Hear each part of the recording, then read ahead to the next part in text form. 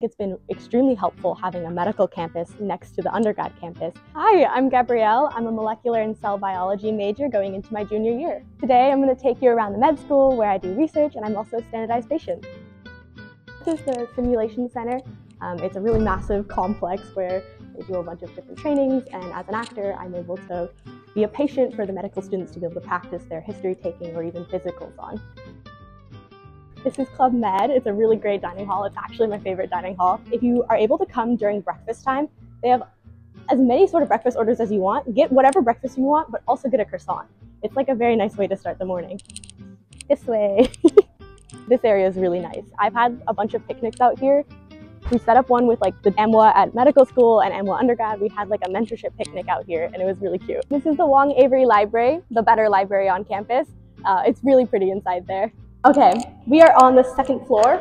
Oh shoot, my badge is in my backpack.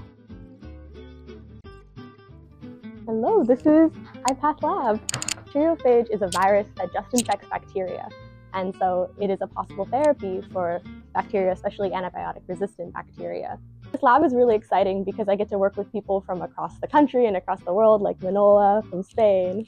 I was able to start in the lab as like an undergrad volunteer, and I found out really quickly that I do really love research. I would really like to get an MD PhD. I want to get a future career where I combine research and medicine and helping people the most that I can. There's a lot of undergrads in research at UCSD, and my biggest advice is just start asking. You can cold call email, which is scary, but I believe in you.